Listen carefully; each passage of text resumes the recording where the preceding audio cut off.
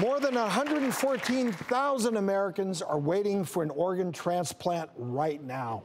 And the vast majority of those patients need a kidney. But there just aren't enough donors, which has some doctors asking, could you use a transplanted organ more than once? Take a look at this.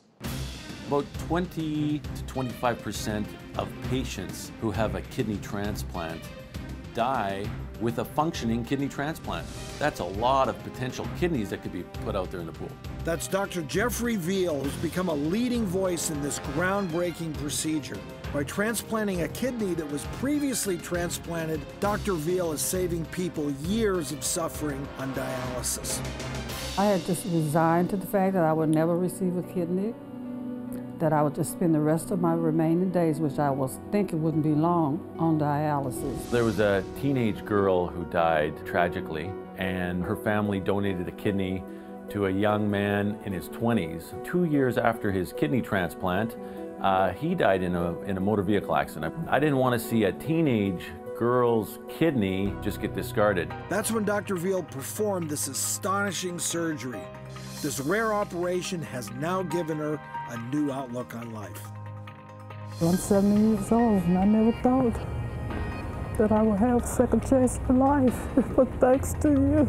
I feel freer, and I know I'm on the road to a more fulfilled life. 30 million people in the United States with chronic kidney disease. Even if it saved 5 lives, even if we did this and it saved 5 lives, can you imagine if it was your life on dialysis? The director of the UCLA Kidney Transplantation Exchange Program, Dr. Jeffrey Veale, is here in the audience with us. Welcome. Thank you. Dr. Veale, this sounds like such a game changer. Why aren't we seeing more of this being done? I know you're one of the few who's done it. Yeah, I'm trying to get the word out there because there's a lot of kidneys like this that could be, retransplanted. There's a lot of unrealized life years left on a 17-year-old kidney that's been in one person for 2 years.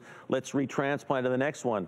I think the big issues is that the surgeons don't always want to go back in after as you know, after a previous surgery, there's scar tissue, so it's more difficult, it takes more time.